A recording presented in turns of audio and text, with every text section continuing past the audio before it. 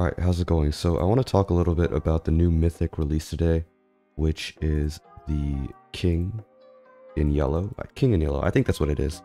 Just recently rolled him, and I'm pretty excited to showcase what he's able to do because this unit completely breaks the game in terms of its current meta, what it's comprised of, and especially the elemental challenge setups and, what they use. So if you've seen IQT setups before, I think you'll be able to understand that IQT setups don't contain Amaterasu, right? Because Amaterasu can't really deal with the spirits. Well, at least Amaterasu not as the main damage dealer, right? As the main damage dealer, you'll usually see Zeus, because Zeus can actually damage this ice spirit. But when you add in the king here, the king's ability is capable of changing the element affinity of all of your units. And so what that means is that Amaterasu will no longer be a fire type that can't damage these ice spirits. Instead, Amaterasu will be a cosmic type, and a cosmic type, as you've seen there, is still doing unfavorable damage. Cosmic types, I believe, do unfavorable damage against everything in the game.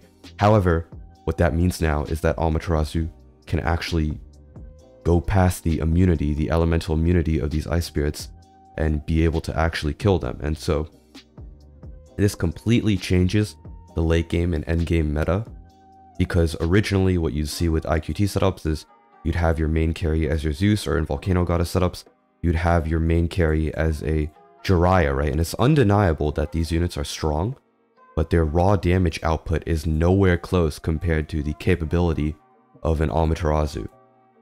But now, as you have this new King in Yellow, you can completely throw out these types of setups that actually have to involve these elemental carries, and you just run an Amaterasu setup in every single elemental challenge, and you're able to succeed with it. Not even just Amaterasu. Let's say you don't have access to Amaterasu, your best damage dealer is this elemental unit that normally would not be playable because they're locked into an element that's not favorable, right? Well, that's no longer an issue. Well, maybe I shouldn't show Amaterasu here.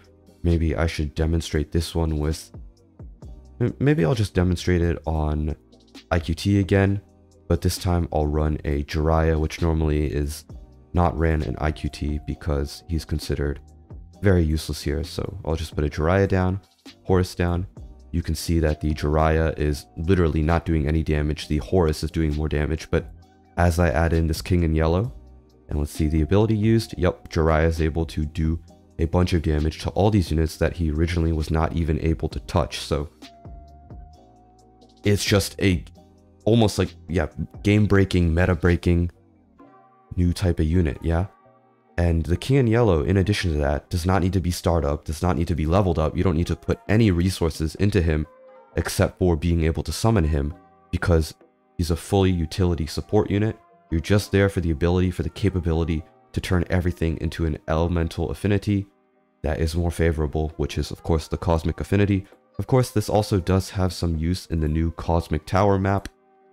Some bosses you can only damage if you do have the cosmic affinity, so this just helps out a lot because you are able to again use those stronger units, have them be able to utilize the cosmic affinity and be able to clear this not so endless map, right? People have cleared it. I believe some grandmasters in the underground Discord, notably I think Danny Chang and Pekko, have been doing a lot of testing for this. They've been able to clear this level. I think some other people have done it too. But I just saw their clears and their posts regarding different things. So definitely the best mythic out of this current rotation here.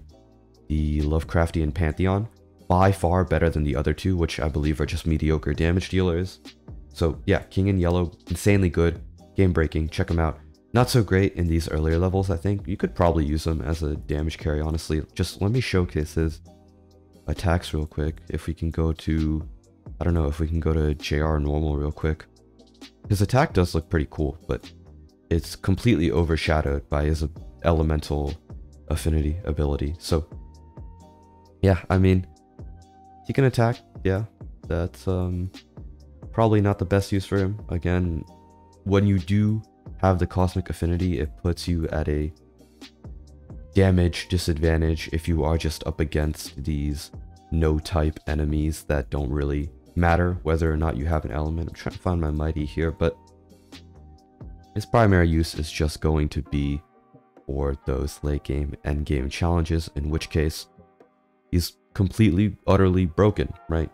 Elements don't matter anymore. Originally, what sort of shaped the meta in these levels is completely gone. The elements don't matter at all. And I'm just going to say, I'll showcase the specific setups for this later, but I'm just going to say now that you are able to beat every single elemental challenge in hard mode, utilizing the king and of course the other mythics and strong units as well. So that's going to be it for this video. I'll make more videos talking about the king later, but if you wanted to know if the king is good or not, the king is utterly broken, insane, so strong. Like, subscribe, see ya.